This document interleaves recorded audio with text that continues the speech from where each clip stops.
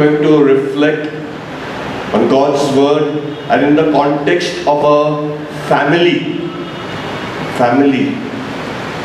And let's hope that we will make some choice or other choices this evening, some decisions for the good of our family. I know we are having a lot of struggles in our families. Struggles between husbands and wives, children and parents, children themselves, in-laws, amongst relatives, brothers and sisters. And there's so much of chaos and brokenness and misery sometimes in our families. And God doesn't intend that for us. That's not in His divine plan. God deals with us as an individual and also as a family, people. Therefore, He dealt with Israel, a nation. Of course, there were individuals also that God dealt with, but far and by all means, He wants to deal with the people as a family. So a lawyer comes to Jesus one day and asks Jesus a question, which is the greatest commandment in the law? And the answer is there. That's not a full text, but a gist of it. And Jesus tells that lawyer, you shall love the Lord your God with all your heart, with all your mind, and with all your strength. That's the first and the greatest commandment. And the second one is like this: you shall love your neighbor as yourself. Okay? And on these two commandments based the whole of Christianity. Now when Jesus gave this commandment to this lawyer, he was quoting from the Old Testament, the book of Deuteronomy, chapter 6, verses 4 following. Let's have a look at that.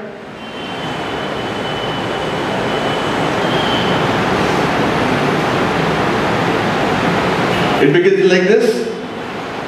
Hear, O Israel, the Lord is our God, the Lord alone. One God.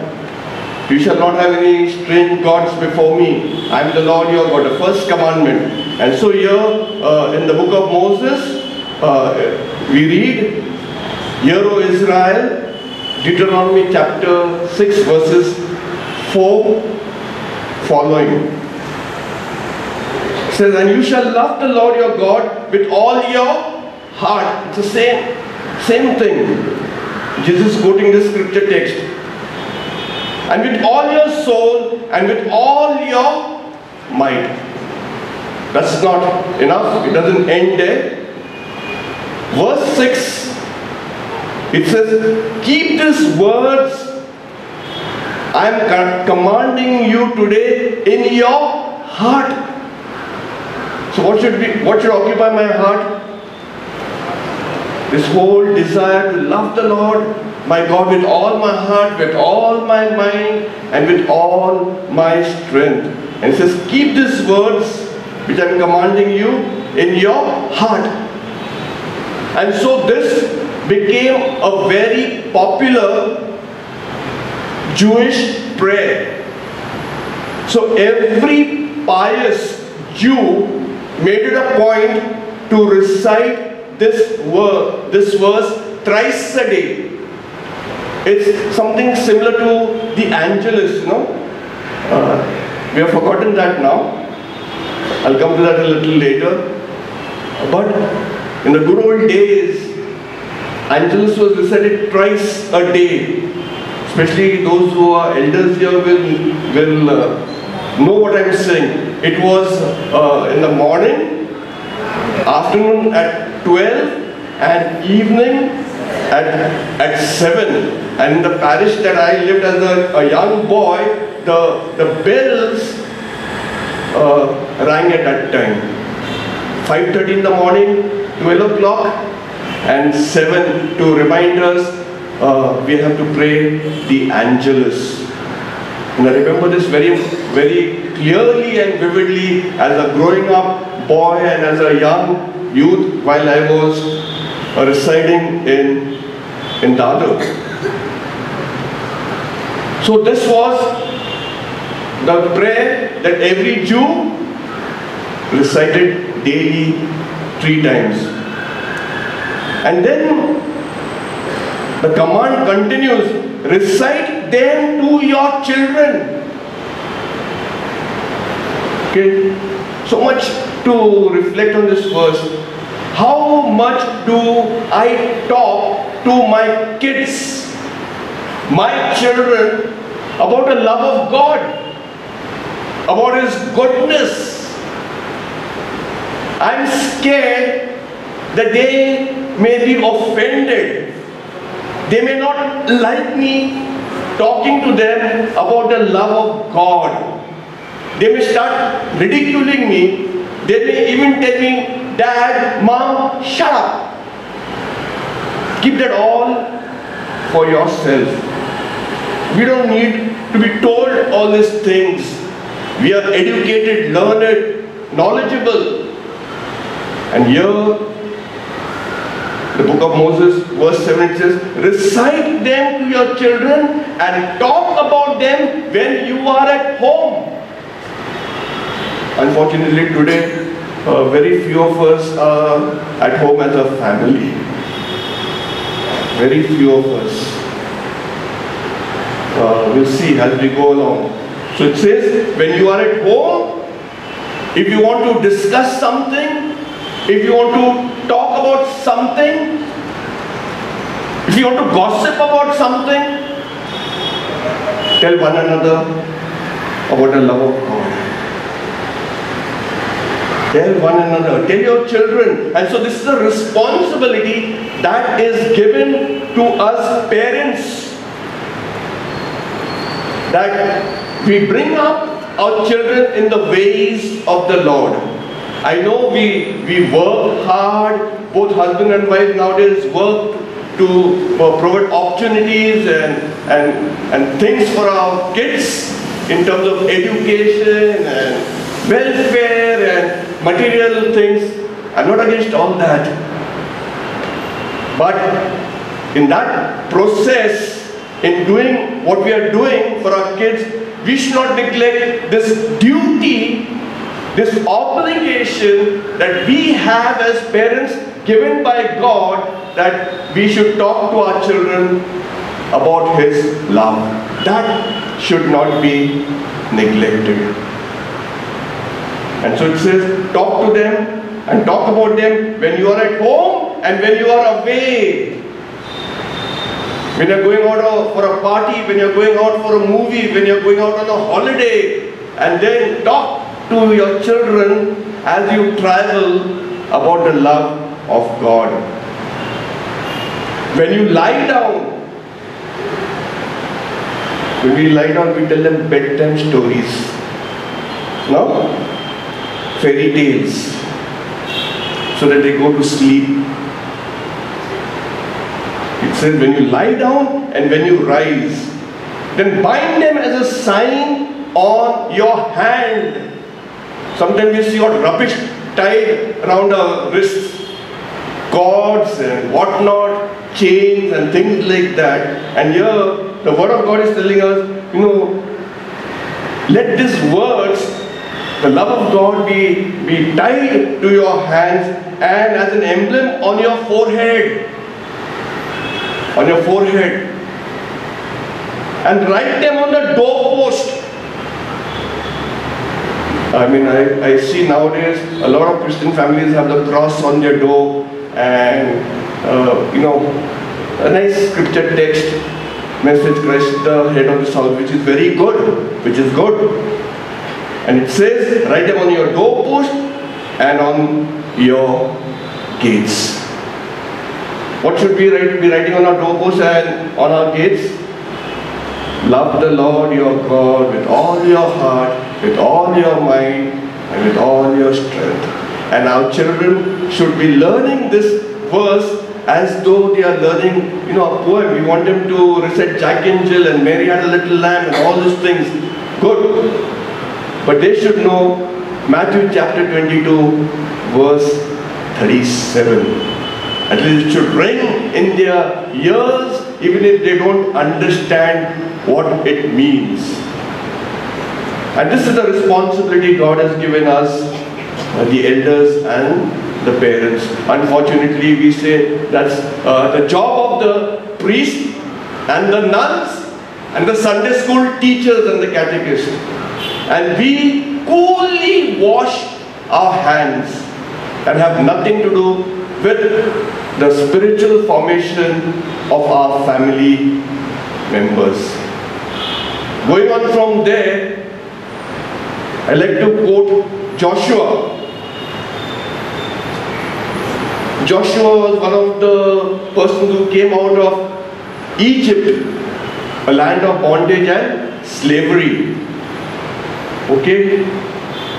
And when they were, passing through the desert and all, you know they were tempted. They made a golden calf. And God forgave them. Later on, there was a fierce temptation that was faced by the Israelites. And what was the fierce temptation that the people of Israel faced is that they were tempted to bow down and worship other pagan gods that were there in the land that they were residing. And Joshua begins to see this happening. And he says, your ancestors worshipped all these things ignorantly when they were in Egypt on the other side of the river. Why are you doing the same thing? Haven't you seen the wonders God worked in your lives as He delivered you from Egypt? And he says very clearly, he says there's a choice to be made. There's a choice to be made. And the choice is, see whom you are to serve and worship and love. The gods your ancestors worshipped in Egypt, or the gods that are there in this land, or Yahweh, the Lord our God. He says, this is a choice that you have to make. Now, if you are unwilling to serve the Lord, choose this day whom you will serve, whether the gods your ancestors served in the region beyond the river, or the gods of the Amorites in whose land you are living. But as for me, he is very clear. He says, as for me, I have decided, as for me and my household, my family members, we will serve the Lord our God. He makes his stand clear. He stands the risk of being rejected as their leader. But he is keen and he's bent on serving the Lord his God. Whether they will accept him as a leader, whether they will denounce him, whether he will lose his popularity, he is not bothered about all those things.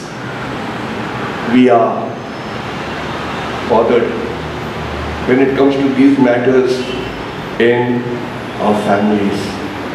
I will come to practical points, but I'm giving you the biblical build-up to the practicals that we would like to take home.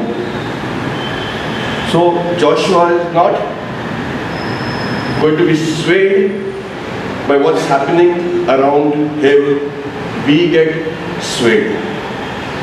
We get influenced by the society, by the people who are there around us. Joshua was different. And why? Why you think Joshua was different? And this is for us, men and women, to be like Joshua. We have a responsibility, a God-given responsibility to raise up a family. And why was Joshua so strong? Because what we read in the first chapter of Joshua, verse 8. Verse 8. It says,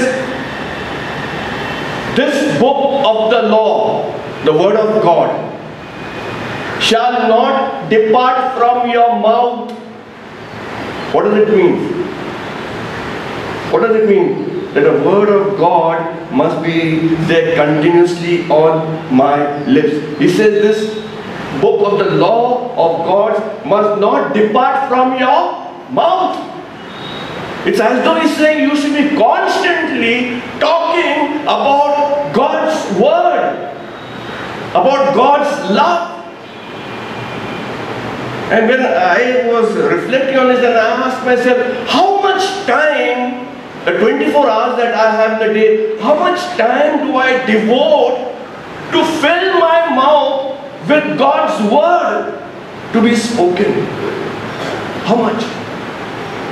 And how often do I find myself talking about something which is irrelevant, rubbish, which doesn't build anybody? And here it says, the word should not depart from your mouth. From your mouth. Therefore, how much should I be involved with the word of God in the family? Reflect. Then it says, you shall meditate on it day and night. Meditate upon the word of God day and night. And thirdly, be careful to act in accordance with what the word commands. And so there are three things here. It should be in your mouth. So, our sins are, may say, what I've said, thought, word and deed, no? I confess thought, word and deed. So word, continuously to be on my mouth. Meditate involves the mind, the thought, and to do action, deed. So what is Joshua told by the Lord? What should he do? As a leader of the community and the family, please help me recap. What should be done? The word should be on the mouth continuously, should not depart. You should meditate on it day and night and act accordingly. And when you do that, what are the results? They are there for us here in the word of God. For then you shall make your way prosperous. Have you heard that? And how do I go about making my way prosperous? What example do I set? The trend that I set. How do I move about to be prosperous? What are my means? The way that I go to achieve prosperity at the cost of somebody? And he says, when you do these three things concerning the word of God, you will make your way prosperous, and then you shall be successful. Two words, striking words, prosperous and successful. And every one of us wants prosperity and success, believe it or not. And we channelize all our energies and strengths, okay, to achieve prosperity and success. And when it doesn't come our way, we become depressed, frustrated, tensed. We did our best. We put our best foot forward. But no prosperity, no success. We put our best foot forward in terms of the world, the worldly values, not in accordance with the will of God. And this is the promise that we have in the Word of God. I'm sure you all want spiritual prosperity and spiritual success. For when we seek that, all the other things will be added unto us. Matthew chapter 6, verse 33. Okay. So therefore, to move ahead, we come to the New Testament, and in the New Testament we have St. Paul's advice to fathers, heads of the families. And what does he tell there in chapter 6, Ephesians chapter 6? He says, fathers, do not provoke your children to anger, but bring them up. Again, two words, if you can remember. Bring them up in the discipline and instruction of the Lord. Very clear. Bring them up in the discipline and instruction of the Lord. So many times I have heard parents telling me, the child, the son of mine, has gone out of our hands. Gone out of our hands. We cannot handle him any longer. Or we cannot handle our daughter any longer. And here Paul is telling men to bring up the children, your very own fruit, in the discipline and instruction of the Lord. And so I want to go back to the Old Testament to see one particular incident in the life of Eli. Eli was a priest, and he had two sons. Okay? And they too were performing priestly duties in the temple. Okay? So they had to be men who set example. They had to be men who would guide others. But see what's happening in their lives.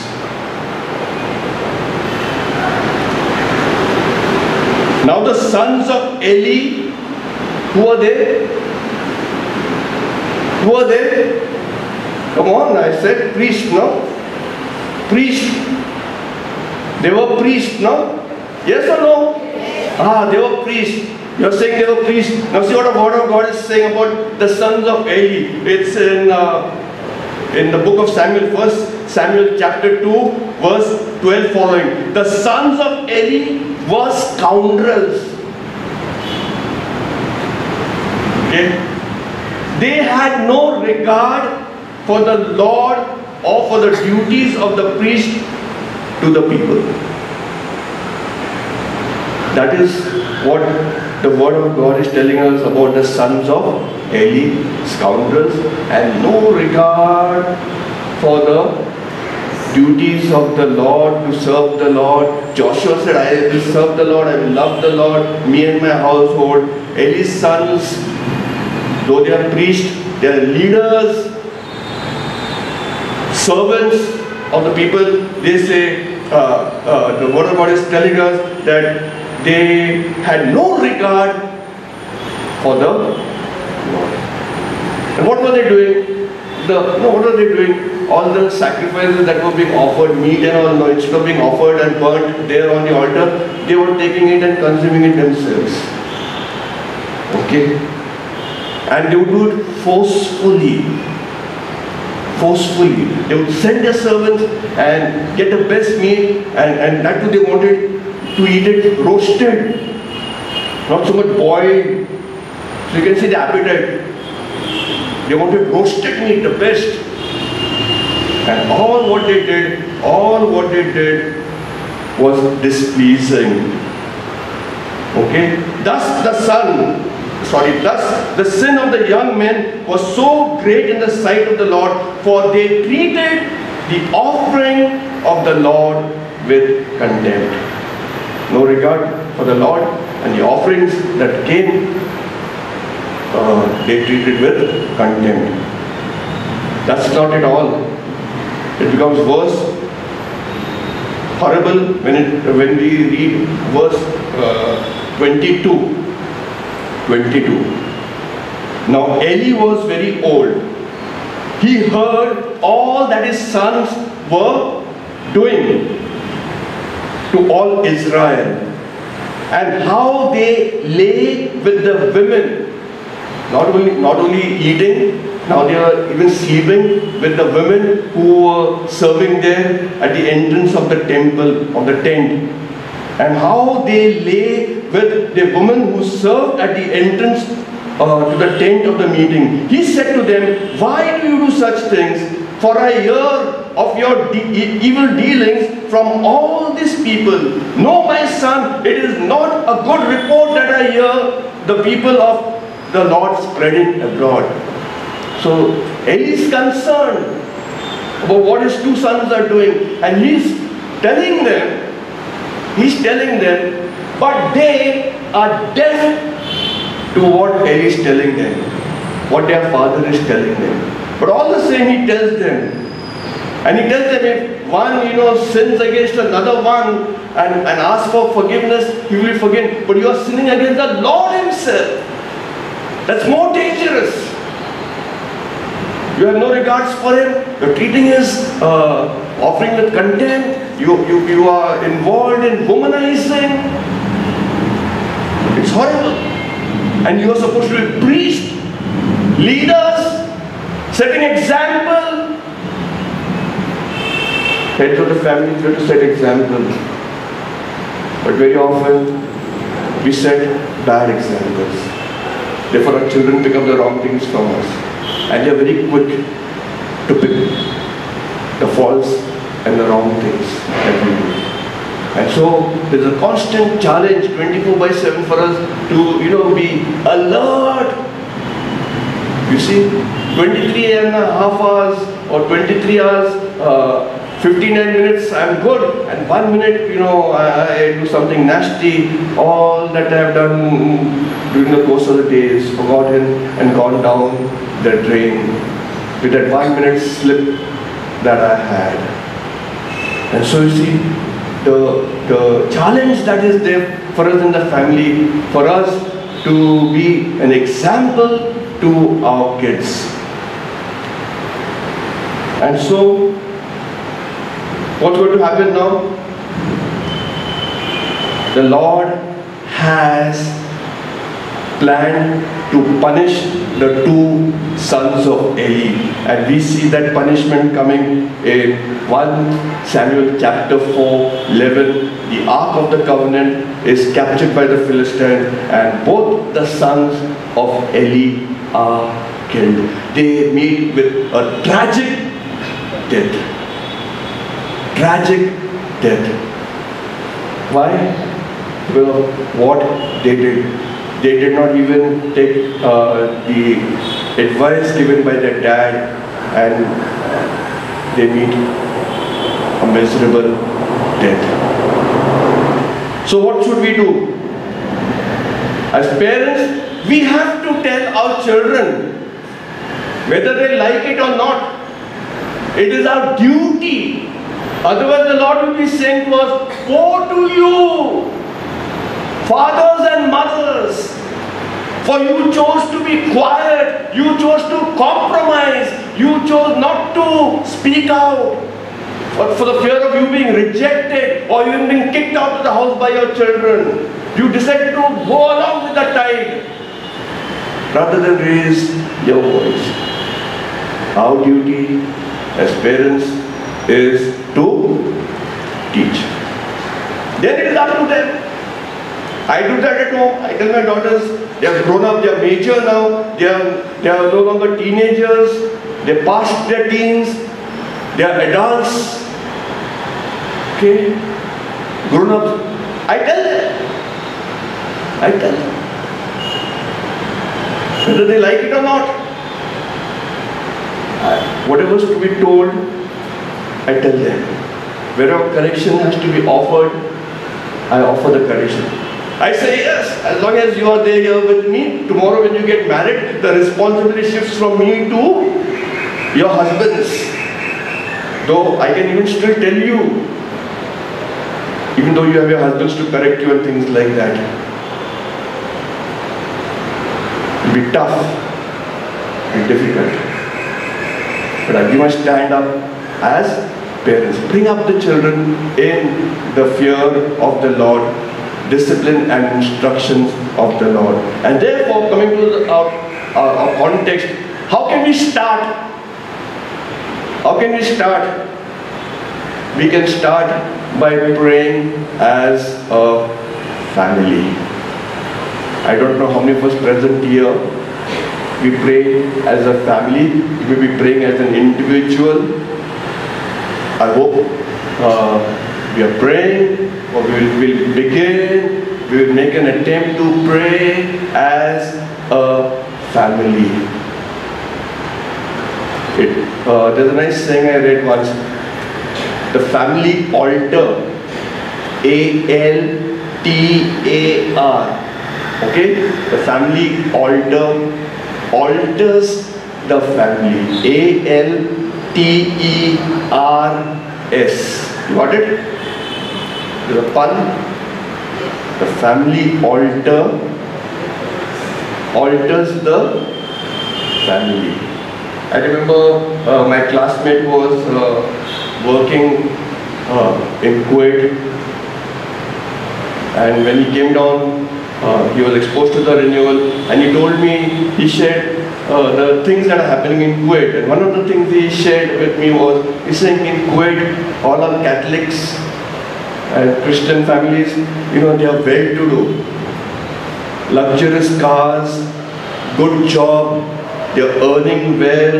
If you visit their homes, if you go home to a Catholic there in Kuwait, he says, you have all the gadgets and the luxuries there, in the house. But he's saying, I'll try to look and see where I can find the family altar. And he's saying, it's not found in those homes. And he's telling me, all the riches and all have gone to the head. They have reached a point that there is no need for God. They got the money, they got the security, everything is there, the luxury is there, everything is there. And so there is no need of God. They're not bothered about their kids and how they have to bring them up. That concern is not there. And after some time, one would read in the papers, Kuwait has been invaded by Saddam Hussein.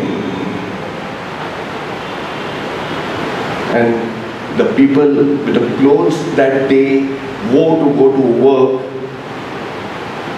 had to run to the airport to catch a flight back to India.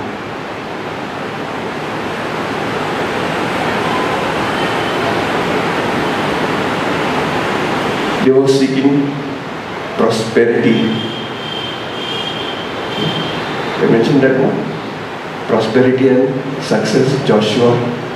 Prosperity and success. And they had to come barehanded to India, by Jordan and Amman and all the things. So we see things happening even in our times. Finally, how God deals with us. You think the children will like that? No. They were accustomed to the luxurious life. The modern gadgets, money, all looted. Therefore, this whole area of praying as a family. I must give some examples from my own life. We have a practice every morning before leaving for work or college to spend a few moments before the family altar. At times there's a rush there's a rush. We don't want to miss the train or be late for office. But in spite of all that, the four of us, we stand before the family altar and we make a very simple prayer. That if there are overnight visitors at our place, they may even laugh the way we pray. And our prayer begins like this. Good morning, Heavenly Father. Good morning, Jesus. Good morning, Holy Spirit. Good morning, Mother Mary. Spirit of the living God, fall afresh on us. Sometimes some of the relatives will think, what is saying like this? Good morning to the Father and the Son and the Holy Spirit and Mother Mary and all these things. Well, I say to myself silently, they are my guests. Let them think what they want to think. Let them say what they want to say. Because of them, I am not going to skip this morning prayer. And so we do that. We do that every morning. Then we pray for the various needs. People have asked us to pray. Somebody's birthday, somebody's wedding anniversary, somebody's whatever. We bring those people before the Lord. And then my two daughters, they take blessings from my wife and me. And we give them our blessing. And if you have to go to college, I said, may you go safely and come home safely. Well, these days accidents and so many things are happening, you see, and we need to pray for protection for our kids. And I'm not ashamed, and they take the blessing. And the same thing happens in the evening. After the family rosary, they come and they take blessings from me and my wife.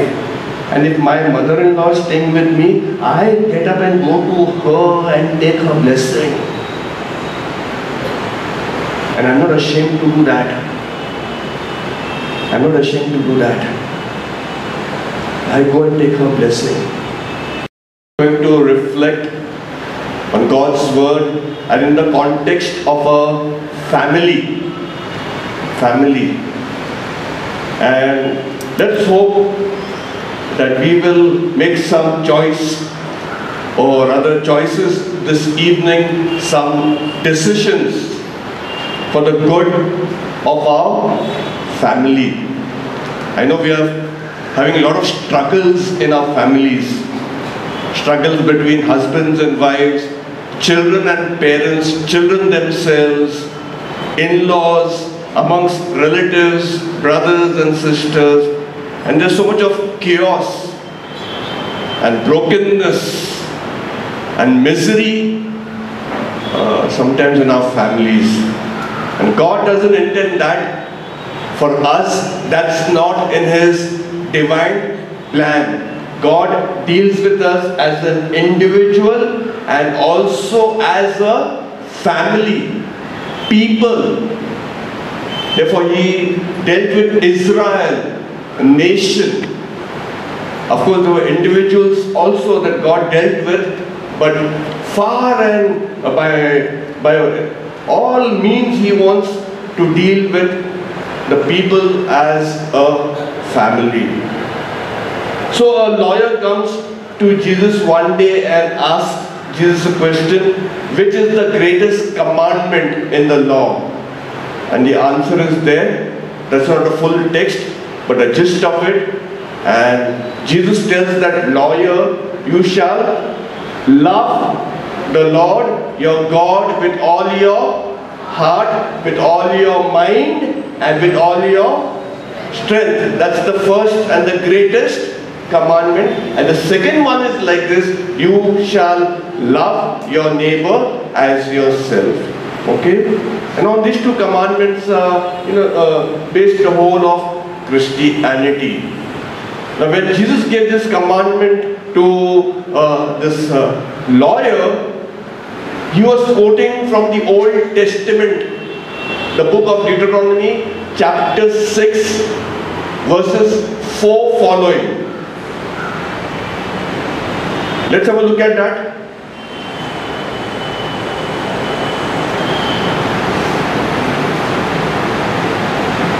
It begins like this. Hear, O Israel, the Lord is our God, the Lord alone. One God. You shall not have any strange gods before me. I am the Lord your God, the first commandment. And so here in the book of Moses, we read, Hear, O Israel, Deuteronomy chapter 6 verses 4 following. It says, and you shall love the Lord your God with all your heart. It's the same thing. Jesus quoting the scripture text. And with all your soul and with all your might. That's not enough. It doesn't end there. Verse 6, it says, keep these words I am commanding you today in your heart. So what should occupy my heart? This whole desire to love the Lord, my God, with all my heart, with all my mind, and with all my strength. And it says, keep these words which I am commanding you in your heart. And so this became a very popular Jewish prayer. So every pious Jew made it a point to recite this verse thrice a day. It's something similar to the Angelus, we have forgotten that now. I'll come to that a little later. But in the good old days, Angelus was recited thrice a day. Especially those who are elders here will know what I'm saying. It was in the morning, afternoon at 12, and evening at 7. And in the parish that I lived as a young boy, the bells rang at that time. 5:30 in the morning, 12 o'clock, and 7 to remind us we have to pray the Angelus. And I remember this very, very clearly and vividly as a growing up boy and as a young youth while I was residing in Dadar. So this was the prayer that every Jew recited daily 3 times. And then the command continues, recite them to your children. Okay, so much to reflect on this verse. How much do I talk to my kids, my children, about the love of God, about His goodness? I'm scared that they may be offended. They may not like me talking to them about the love of God. They may start ridiculing me. They may even tell me, Dad, Mom, shut up. Keep that all for yourself. We don't need to be told all these things. We are educated, learned, knowledgeable. And here, the book of Moses, verse 7 says, recite them to your children and talk about them when you are at home. Unfortunately today, very few of us are at home as a family. Very few of us. We'll see as we go along. So it says, when you are at home, if you want to discuss something, if you want to talk about something, if you want to gossip about something, tell one another about the love of God. Tell one another, tell your children. And so this is a responsibility that is given to us parents. That we bring up our children in the ways of the Lord.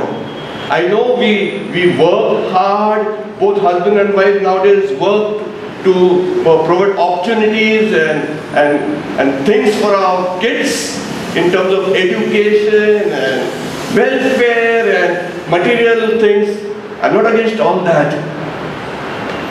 But in that process, in doing what we are doing for our kids, we should not neglect this duty, this obligation that we have as parents given by God, that we should talk to our children about His love. That should not be neglected. And so it says, talk to them and talk about them when you are at home and when you are away.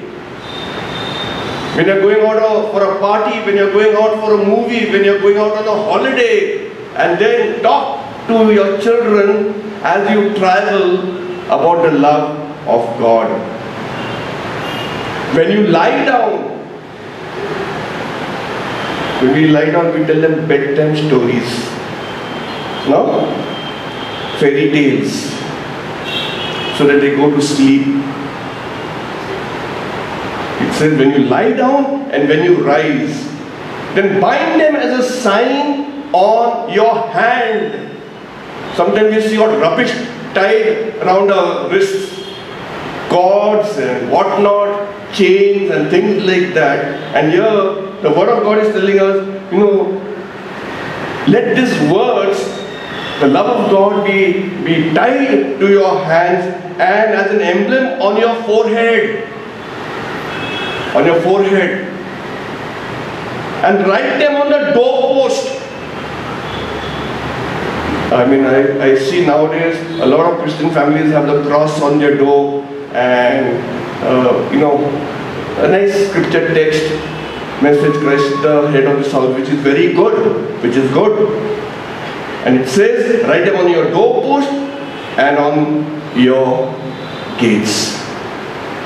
What should we be writing on our doorpost and on our gates? Love the Lord your God with all your heart, with all your mind, and with all your strength. And our children should be learning this verse as though they are learning, a poem. We want them to recite Jack and Jill and Mary Had a Little Lamb and all these things. Good. But they should know Matthew chapter 22, verse 37. At least it should ring in their ears, even if they don't understand what it means. And this is the responsibility God has given us, the elders and the parents. Unfortunately, we say that's the job of the priest and the nuns and the Sunday school teachers and the catechists. And we coolly wash our hands and have nothing to do with the spiritual formation of our family members. Going on from there, I like to quote Joshua. Joshua was one of the persons who came out of Egypt, a land of bondage and slavery. Okay? And when they were, passing through the desert and all, they were tempted. They made a golden calf. And God forgave them. Later on, there was a fierce temptation that was faced by the Israelites. And what was the fierce temptation that the people of Israel faced is that they were tempted to bow down and worship other pagan gods that were there in the land that they were residing. And Joshua begins to see this happening. And he says, your ancestors worshipped all these things ignorantly when they were in Egypt on the other side of the river. Why are you doing the same thing? Haven't you seen the wonders God worked in your lives as He delivered you from Egypt? And he says very clearly, he said there's a choice to be made. There's a choice to be made.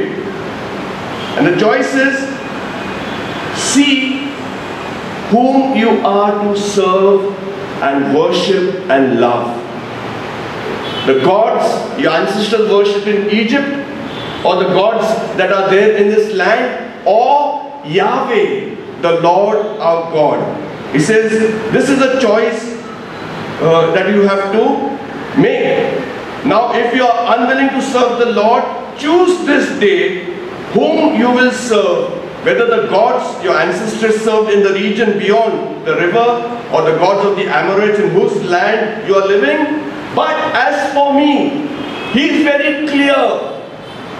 He says, as for me, I have decided, as for me and my household, my family members, we will serve the Lord our God. He makes his stand clear. He stands the risk of being rejected as their leader, but he is keen and is bent on serving the Lord his God. Whether they will accept him as a leader, whether they will denounce him, whether he will lose his popularity, he is not bothered about all those things. We are bothered when it comes to these matters in our families. I will come to practical points, but I'm giving you the biblical build-up to the practicals that we would like to take home. So Joshua is not going to be swayed by what's happening around him. We get swayed. We get influenced by the society, by the people who are there around us. Joshua was different. And why? Why do you think Joshua was different? And this is for us, men and women, to be like Joshua. We have a responsibility, a God-given responsibility to raise up a family. And why was Joshua so strong? Because what we read in the first chapter of Joshua, verse 8. Verse 8. It says,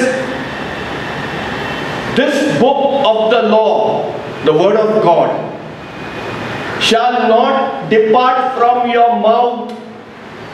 What does it mean? What does it mean? That the word of God must be there continuously on my lips. He says this book of the law of God must not depart from your mouth. It's as though he's saying you should be constantly talking about God's word, about God's love. And when I was reflecting on this, and I asked myself, how much time, the 24 hours that I have in the day, how much time do I devote to fill my mouth with God's word to be spoken? How much? And how often do I find myself talking about something which is irrelevant, rubbish, which doesn't build anybody? And here it says, the word should not depart from your mouth. From your mouth. Therefore, how much should I be involved with the word of God in the family? Reflect. Then it says, you shall meditate on it day and night. Meditate upon the word of God day and night. And thirdly, be careful to act in accordance with what the word commands. And so there are three things here. It should be in your mouth. So our sins are, we say, what I've said, thought, word and deed, no? I confess thought, word and deed. So word continuously to be on my mouth. Meditate involves the mind, the thought, and to do action, deed. So what is Joshua told by the Lord? What should he do as a leader of the community and the family? Please help me recap. What should be done? The word should be on the mouth continuously, it should not depart. You should meditate on it day and night and act accordingly. And when you do that, what are the results? They are there for us here in the Word of God. For then you shall make your way prosperous. Have you heard that? And how do I go about making my way prosperous? What example do I set? The trend that I set. How do I move about to be prosperous? What are my means? The way that I go to achieve prosperity at the cost of somebody. And he says, when you do these three things concerning the Word of God, you will make your way prosperous, and then you shall be successful. Two words, striking words: prosperous and successful. And every one of us wants prosperity and success, believe it or not. And we channelize all our energies and strengths, okay, to achieve prosperity and success. And when it doesn't come our way, we become depressed, frustrated, tensed. We did our best, we put our best foot forward, but no prosperity, no success. We put our best foot forward in terms of the world, the worldly values, not in accordance with the will of God. And this is the promise that we have in the Word of God. I'm sure you all want spiritual prosperity and spiritual success. For when we seek that, all the other things will be added unto us. Matthew chapter 6, verse 33. Okay. So therefore, to move ahead, we come to the New Testament, and in the New Testament we have St. Paul's advice to fathers, heads of the families. And what does he tell there in chapter 6, Ephesians chapter 6? He says, fathers, do not provoke your children to anger, but bring them up. Again, two words, if you can remember. Bring them up in the discipline and instruction of the Lord. Very clear. Bring them up in the discipline and instruction of the Lord. So many times I have heard parents telling me, the child, the son of mine, has gone out of our hands. Gone out of our hands. We cannot handle him any longer. Or we cannot handle our daughter any longer. And here Paul is telling men to bring up the children, your very own fruit, in the discipline and instruction of the Lord. And so I want to go back to the Old Testament to see one particular incident in the life of Eli. Eli was a priest, and he had two sons. Okay? And they too were performing priestly duties in the temple. Okay? So they had to be men who set example. They had to be men who would guide others. But see what's happening in their lives.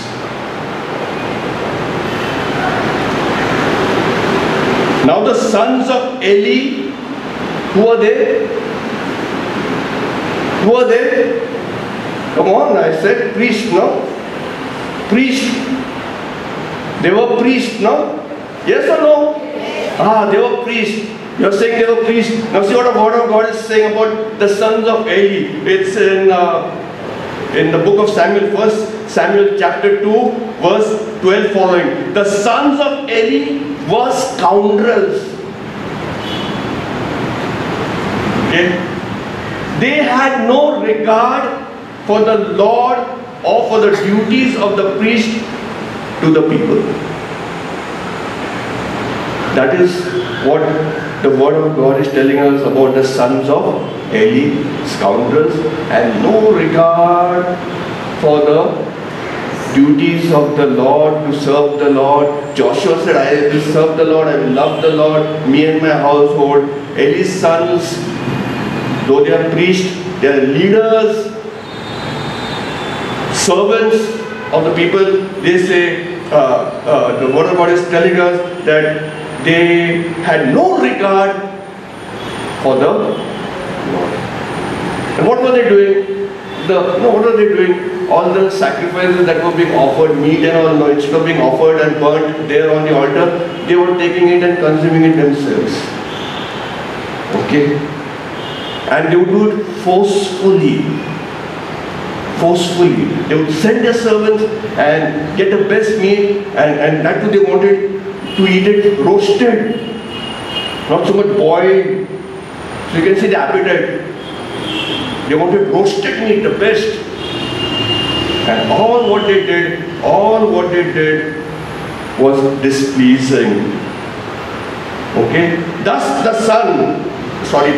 the sin of the young men was so great in the sight of the Lord, for they treated the offering of the Lord with contempt. No regard for the Lord, and the offerings that came, they treated with contempt. That's not at all. It becomes worse, horrible when we read verse 22. Now Eli was very old.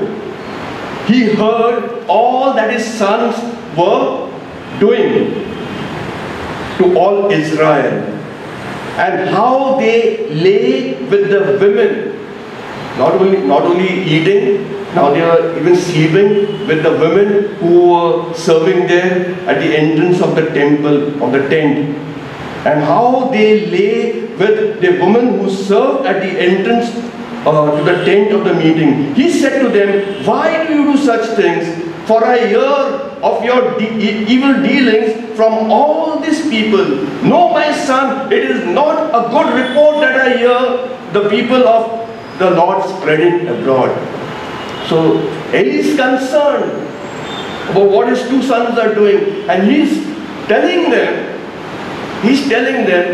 but they are deaf to what Eli is telling them, what their father is telling them. But all the same, he tells them. And he tells them, if one, sins against another one and asks for forgiveness, he will be forgiven. But you are sinning against the Lord himself. That's more dangerous. You have no regards for him. You're treating his offering with contempt. You are involved in womanizing. It's horrible. And you are supposed to be priests, leaders, setting example. Heads of the family, you have to set example. But very often, we set bad examples. Therefore, our children pick up the wrong things from us. And they are very quick to pick the faults and the wrong things that we do. And so, there is a constant challenge 24/7 for us to, be alert. You see, 23.5 hours or 23 hours, 59 minutes, I'm good, and 1 minute, I do something nasty. All that I have done during the course of the day is forgotten and gone down the drain with that 1 minute slip that I had. And so you see, the challenge that is there for us in the family, for us to be an example to our kids. And so, what's going to happen now? The Lord has planned to punish the two sons of Eli. And we see that punishment coming in 1 Samuel chapter 4:11. The Ark of the Covenant is captured by the Philistines, and both the sons of Eli are killed. They meet with a tragic death. Tragic death. Why? Well, what they did. They did not even take the advice given by their dad, and they meet a miserable death. So what should we do? As parents, we have to tell our children, whether they like it or not. It is our duty. Otherwise the Lord will be saying to us, woe to you, fathers and mothers, for you chose to be quiet, you chose to compromise, you chose not to speak out, but for the fear of you being rejected or you being kicked out of the house by your children, you decided to go along with the tide rather than raise your voice. Our duty as parents is to teach. Then it is up to them.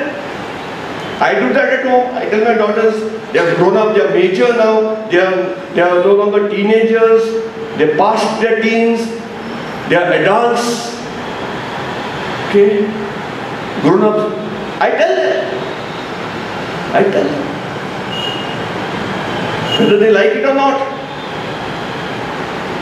Whatever is to be told, I tell them. Wherever correction has to be offered, I offer the correction. I say yes, as long as you are there here with me, tomorrow when you get married, the responsibility shifts from me to your husbands. Though I can even still tell you, even though you have your husbands to correct you and things like that. It will be tough and difficult.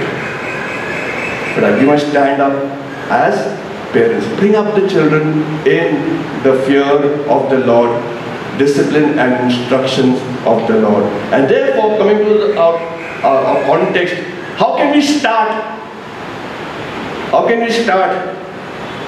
We can start by praying as a family.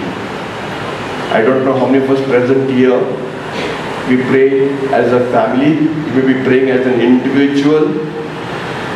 I hope we are praying, or we will begin, we will make an attempt to pray as a family. There's a nice saying I read once, the family altar, A-L-T-A-R, okay? The family altar alters the family, A-L-T-E-R-S. You got it? There's a pun. The family altar alters the family. I remember my classmate was working in Kuwait,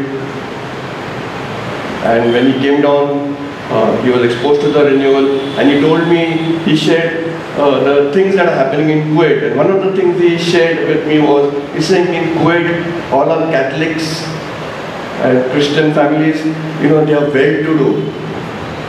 Luxurious cars, good job, they are earning well. If you visit their homes, if you go home to a Catholic there in Kuwait, he says, you have all the gadgets and the luxuries there, you know, in the house. But he's saying, I'll try to look and see where I can find the family altar. And he's saying, it's not found in those homes. And he's telling me, you know, all the riches and all have gone to the head. They have reached a point that there is no need for God. They got the money, they got the security, everything is there, the luxury is there. Everything is there. And so there is no need of God. They're not bothered about their kids and how they are to bring them up. That concern is not there. And after some time, one would read in the papers, Kuwait has been invaded by Saddam Hussein. And the people with the clothes that they wore to go to work had to run to the airport to catch a flight back to India.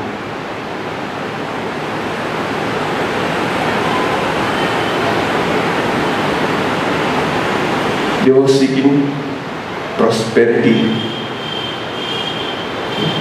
I mentioned that one. Prosperity and success, Joshua. Prosperity and success. And they had to come barehanded to India, via Jordan and Amman and all the things. So we see things happening even in our times. Finally, how God deals with us. You think the children will like that? No. They were accustomed to the luxurious life. The modern gadgets, money, all looted. Therefore, this whole area of praying as a family. I will give some examples from my own life. We have a practice every morning before leaving for work or college to spend a few moments before the family altar. At times there's a rush. There's a rush. We don't want to miss the train or be late for office. But in spite of all that, the four of us, we stand before the family altar and we make a very simple prayer. That if there are overnight visitors at our place, they may even laugh the way we pray. And our prayer begins like this. Good morning, Heavenly Father. Good morning, Jesus. Good morning, Holy Spirit. Good morning, Mother Mary. Spirit of the living God, fall afresh on us. Sometimes some of the relatives will think, what is saying like this? Good morning to the Father and the Son and the Holy Spirit and Mother Mary and all these things. Well, I say to myself silently, they are my guests. Let them think what they want to think. Let them say what they want to say. Because of them, I am not going to skip this morning prayer. And so we do that. We do that every morning. Then we pray for the various needs. People have asked us to pray. Somebody's birthday, somebody's wedding anniversary, somebody's whatever. We bring those people before the Lord. And then my two daughters, they take blessings from my wife and me. And we give them our blessing. And if you have to go to college, I said, may you go safely and come home safely. Well, these days accidents and so many things are happening, you see, and we need to pray for protection for our kids. And I'm not ashamed, and they take the blessing. And the same thing happens in the evening. After the family rosary, they come and they take blessings from me and my wife. And if my mother-in-law is staying with me, I get up and go to her and take her blessing. And I'm not ashamed to do that. I'm not ashamed to do that. I go and take her blessing.